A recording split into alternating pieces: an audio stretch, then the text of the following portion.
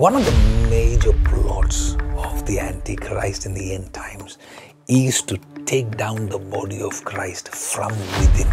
And that's why we are seeing so much division within the church today. You see comments like my church versus your church. Notice how once upon a time when they disagreed, they were still polite about it, but how today they are mimicking the world and fighting like the world. This is the rebellious spirit of Antichrist among us. We forget that the mercy we give is the mercy we receive. Somehow hiding behind the keyboard and the screen makes you feel very emboldened. One group of prophets fighting another group, belittling another ministry as illegitimate, seeking to rule as the only sole authority. We must remember that there is no single group that has the only monopoly over God's word. That is not how kingdom works. Just because their interpretation does not match your expectation, don't allow yourself to be carried by the winds of these end times. The enemy is busy trying to create civil wars out there. Will you allow the same in the body of Christ? The body of Christ was once torn apart on the cross. It does not need another rebellion. But instead, the prayer of Jesus is that they may be one like we are one.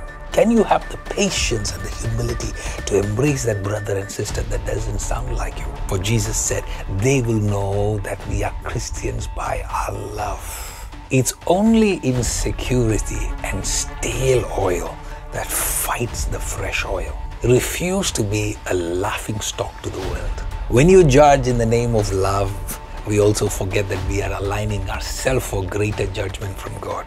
Notice, none of these divisions move God. He who sits upon the throne is not moved.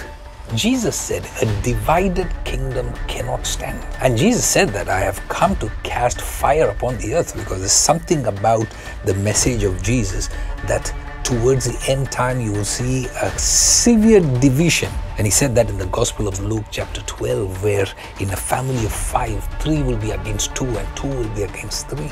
So what we are seeing today is to be expected. But the question is, will you fall for the trap? Because this fire will truly test and prepare the real ones for the final trumpet. So during these end times, Satan is trying to recruit you as his weapon. I hope you will hear this as a reminder not to jump up on the Christian bandwagon of the lynch mobs.